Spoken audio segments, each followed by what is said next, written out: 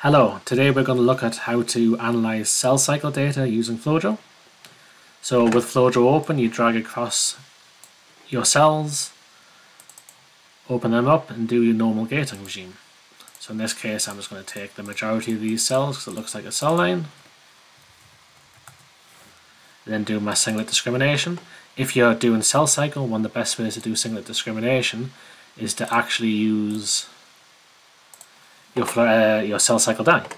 So it's also a good way to show people why it's important to do singlet discrimination, because these doublet G1s would appear in this G2 population if you didn't exclude them. Single cells, and on the single cell population you then go to Tools, Biology, Cell Cycle.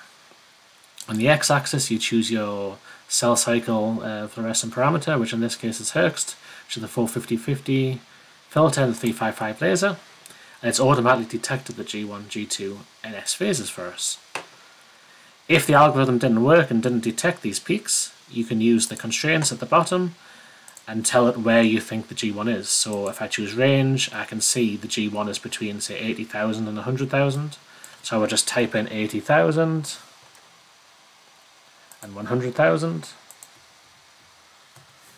and it would automatically detect the peak and work out the rest from there. If it failed the G2, you could do the same with the range, or say in G1 times 2.